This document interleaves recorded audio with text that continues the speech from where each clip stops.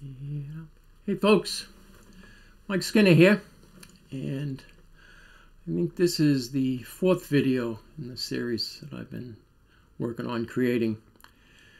And today I'm going to talk about the phrase that many trauma and abuse survivors have heard over and over again is, just get over it, it's in the past, it's behind you, move on. And yes, that is true, it is in the past. But what I'm going to be sharing today is to highlight how it's not so easy to just get over it. There's reasons why we can't, and why, because it's stored in our body, the trauma. And that's what I'm going to speak to. I'd like to open up with a quote from Anton St. Martin. Healing is never complete until we have been truly heard. May the universe send you someone who will sincerely care to listen. And that is so true. The validation of being heard, getting to share your narrative, your story is important. So, for those of you first joining, I am a musician, I'm a writer, I'm an advocate, an educator on the concerns of trauma, abuse, and mental health. I'm not a therapist and I'm not a doctor. But what I do share is hope, healing, and help, and I do that through my lived experience, what I've learned from other trauma survivors, and also the practitioners that are out there that are helping us to heal. I truly believe there is hope, there is healing and help. So one of my things is, when I do these things, is to also share resources. So that'll be shared in the text section of the video. So one thing I have learned, that how trauma is stored in the mind, the body, and the psyche. And there was a period of time in my life where I was fortunate to do performance presentations pretty much all around the country. And I was hired to speak to, and I would sing, addressing my healing journey, struggling with depression, which at one point was a major depression, PTSD, which now they call it complex PTSD. But just the things I had done to help myself heal from that. And it's an ongoing journey. For me, I've come to believe it's a lifetime of healing. But there is hope. We do get better. One thing that I would ask, no matter what the audience, whether I was speaking to an organization that hired me to speak to about depression, the mental health piece, or trauma survivors, or both, and it could be child abuse survivors, it could be a conference on for those who've been sexually abused as children. But I would simply ask the question, how many have heard the phrase, just get over it? And I can guarantee you, the majority of the audience would be raising their hands. So that said something to me, that I was not alone in hearing that. And that's how this song came about. It's called Sorrow. Originally I wanted to call it A Man of Constant Sorrow, but I found out there's several other songs with the same title, so I just shortened it, called it Sorrow. It's off my Pirate CD. And it was my way of addressing that language that one was hearing a lot, to just get over it, it's in the past, move on, it's behind you. Because those were hurtful statements. That had an impact. I was trying to heal. I did want to get over it. No one wanted to get over it no more than me. So here's Sorrow.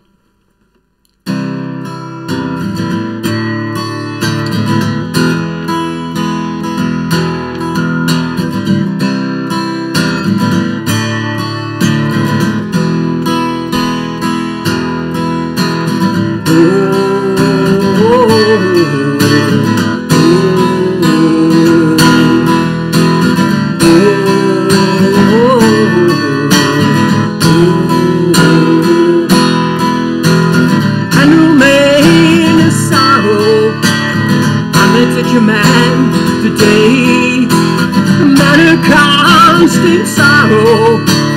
How did he get this way? Yet when I tried to talk to him, he didn't have much to say, except for these words now reaching as he slowly walked away. Except for these words now reaching as he slowly walked away. Take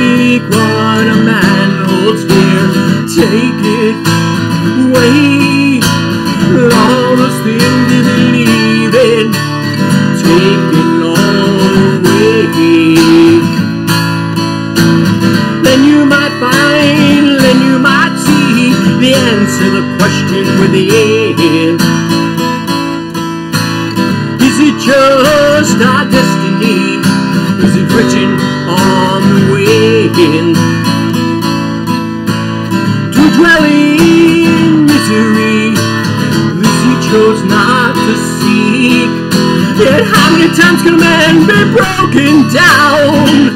Still he holds up his chin, not to commiserate in misery, but to find some inner peace.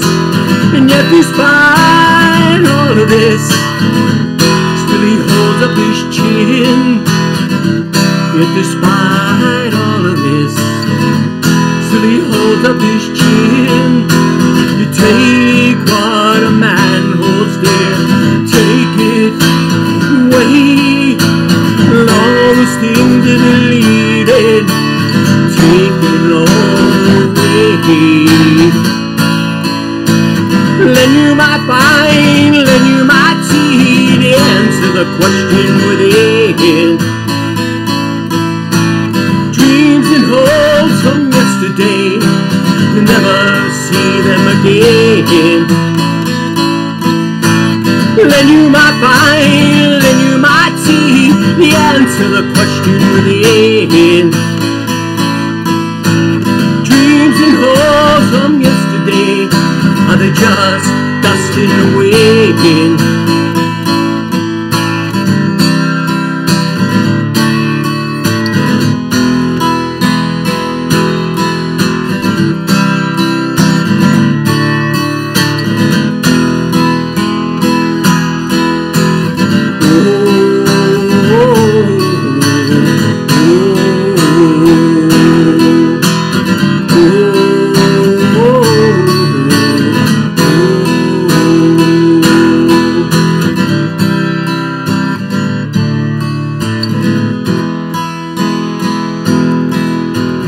People say, think happy thoughts, this will all just go away.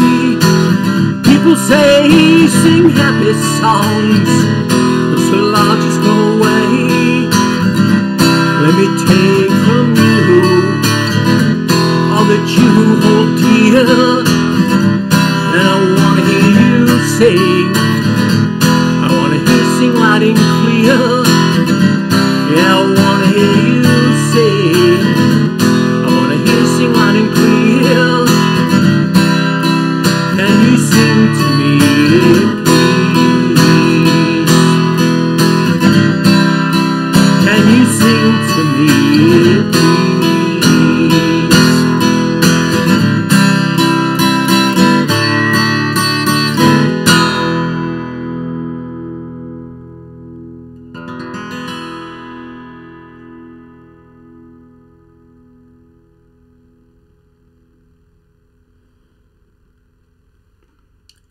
So that is Sorrow. If you like the tune, write to me at mikeskinner@comcast.net, and I'll send you the recorded MP3 of that from the studio, the CD version. And I had the good fortune to have my friend Chris Schindler on bass guitar adding to it, so that just adds a whole new dimension of sound and layers. And along with my friend Kelly McCann, who she is just an incredible singer, and she also added a whole new level of dynamics to the song. So that is Sorrow. So again, what I've learned is how trauma creates tension. For myself, it's stored in up here, my lower back. I dealt with a lot of physical abuse, sexual abuse as a child, so I don't want to get into graphic things, but those things are still stored in me. So sometimes things just come over me and I'm not even sure where it's coming from. And I just tense up. It can be a memory, it can be a thought, it can be an anniversary of something. Last week was my brother David's birthday. David was a year younger than me. David ended his life.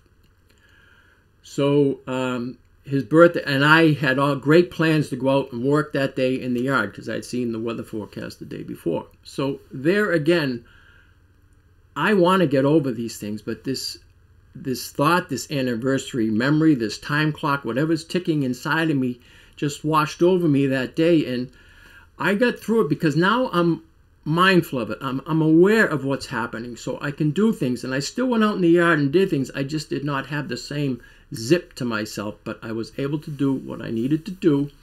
But there was a deep sadness over me. I was grieving the loss of my brother, because that is something I have stuffed aside. I've lost 2 brothers to suicide. So the holidays are a hard time for me, because David ended his life on New Year's Day.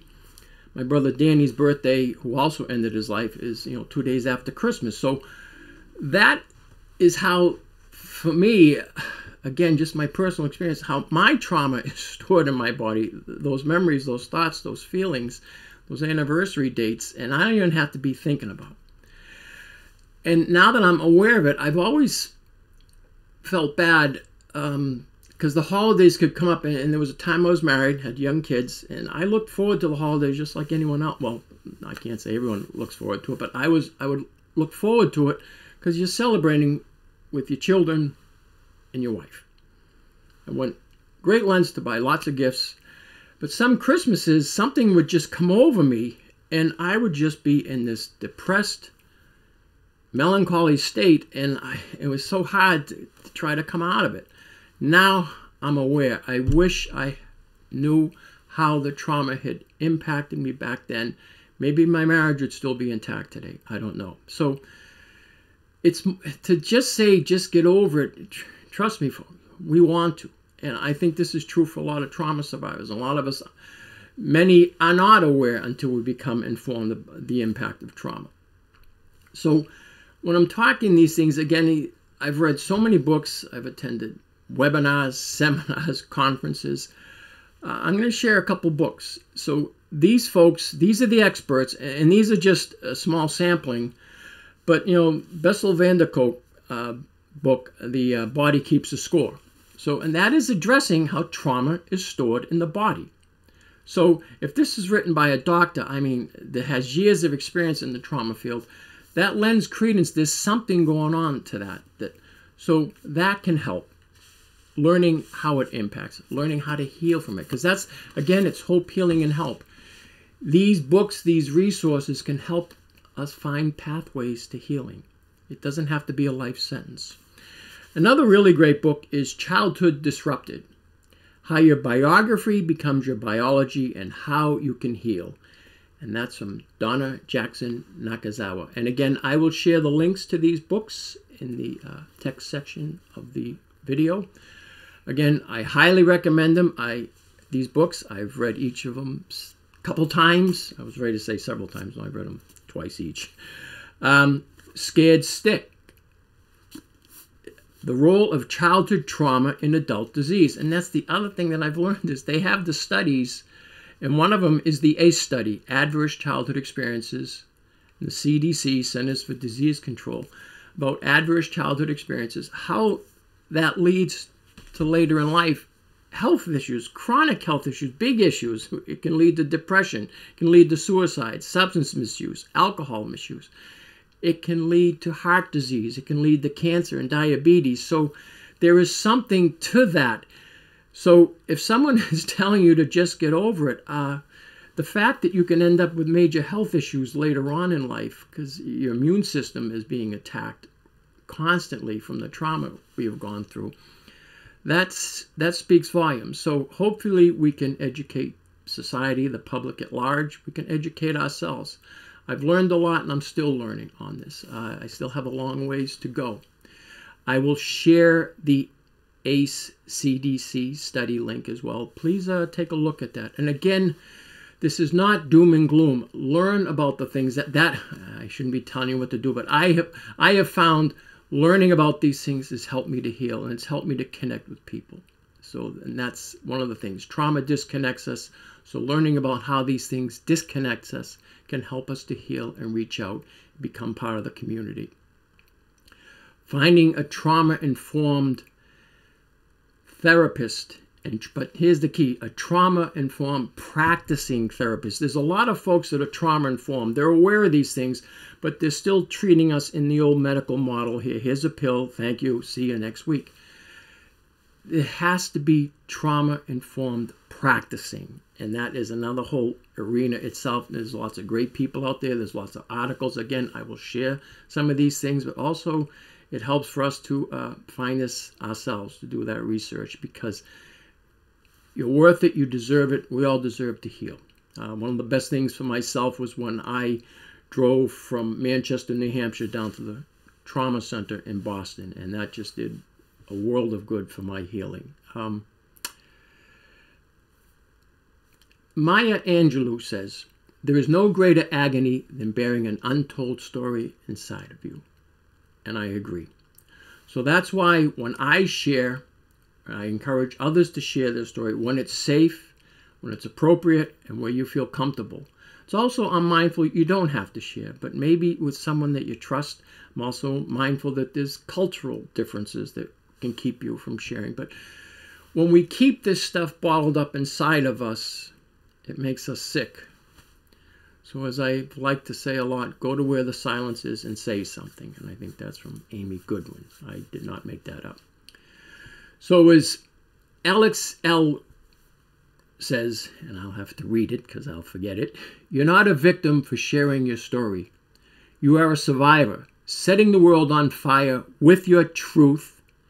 And you never know who needs your light, your warmth, and raging courage."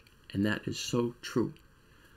So be that light, that raging courage for someone else. And be that for yourself. At the very least, just be it for yourself. Because our physical, our mental, and our spiritual health is important. We deserve to heal. We deserve to thrive. I was a victim of abuse. I was a victim of crimes. I survived, but I have learned to thrive. I do have peace. I do have joy. I have safety in my life, and that is huge for me in healing, and I still have a long ways to go. So healing, become engaged if you can in community peer support. That is one of the best things for us, helping us to heal, being around others that maybe they haven't walked in your shoes, but their empathy can take you a long way. Find creative, different ways to heal, whether it's gardening, journaling, nature, music, the creative arts, all of them. And please don't say you're not creative. We're all creative. If you want to learn an instrument, please do. If you want to pick up a paintbrush or a crayon or a pencil and draw something, please do. Again, I'll share some links on the different forms of creativity, because a lot of folks don't think they're creative, but we are. Do you like to cook? You know, you're creative if you're reading and writing. So there's a lot of things. One of the things for the folks, and even trauma survivors who say this to one another, just get over it. We need kindness. We need compassion. We need empathy. We need to feel welcomed in society. So please think about that and try your level best to do those things, and let us all heal together. And even if we just heal one person at a time, making them become trauma-informed and trauma practicing. And if you have medical providers that are not aware of the ACE study and how your childhood abuse, your trauma, your abuse, wherever it may have come from, because that's one thing I've learned. Trauma impacts all of us differently. This is not a competition. We're not here to compare. Your trauma is unique to you. And if your medical practitioners, your providers are not listening to you, try your level best to educate them on the ACE study, because, I mean, this was written by doctors. This is written from their peers. And you deserve it. You deserve to heal. And again, thank you. I'm not sure what I'll be speaking about next week, but we'll figure that out. Thanks again, and take care. Bye-bye.